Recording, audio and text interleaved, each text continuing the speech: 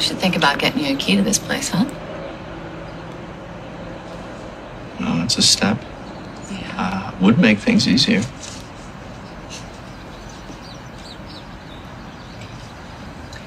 Well, what do we have in here? Vintage car?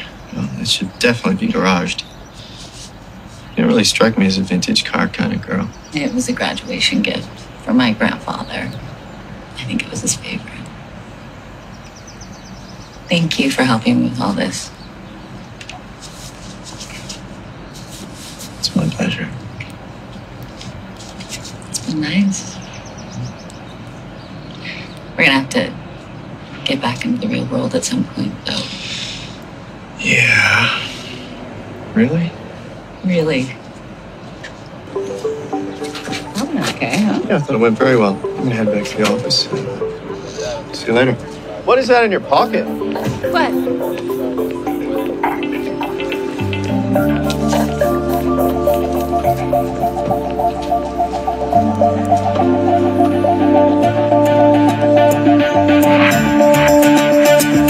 It is difficult to get anything if we can't talk about why Geist was here.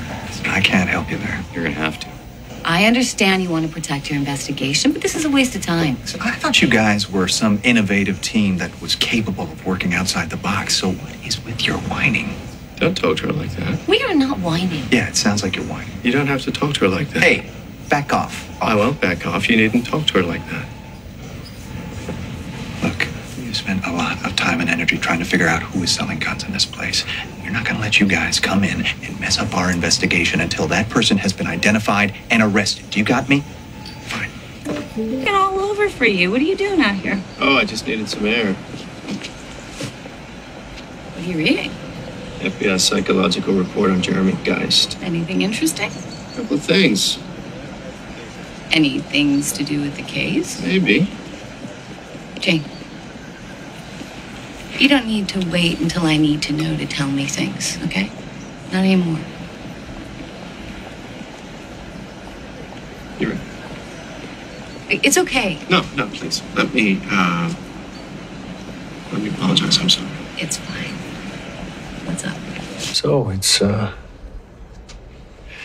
you and her. Yeah.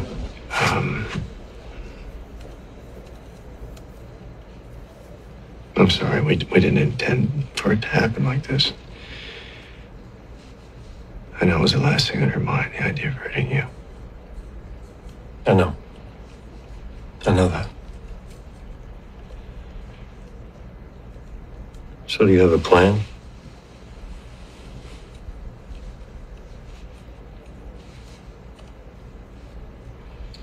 I don't really understand. Well, I was offering her a life. A home, a family if she wanted it, a future. Have you thought about any of that? I haven't thought that far ahead yet. Well, what are you offering her? I mean, other than Patrick Jane.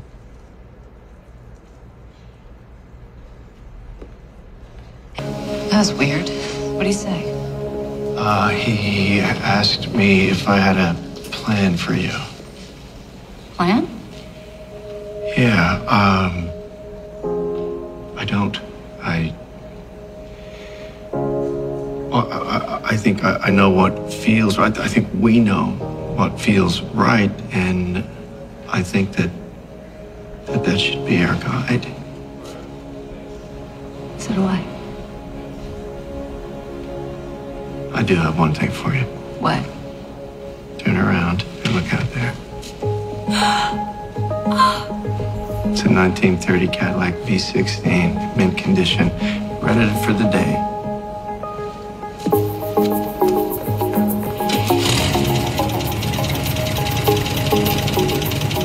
Last chance. You sure you don't want to drive? I'm positive. Okay. You do know how to drive this. I'll figure it out.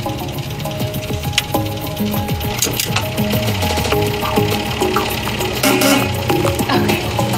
I'm afraid to ask how you got this.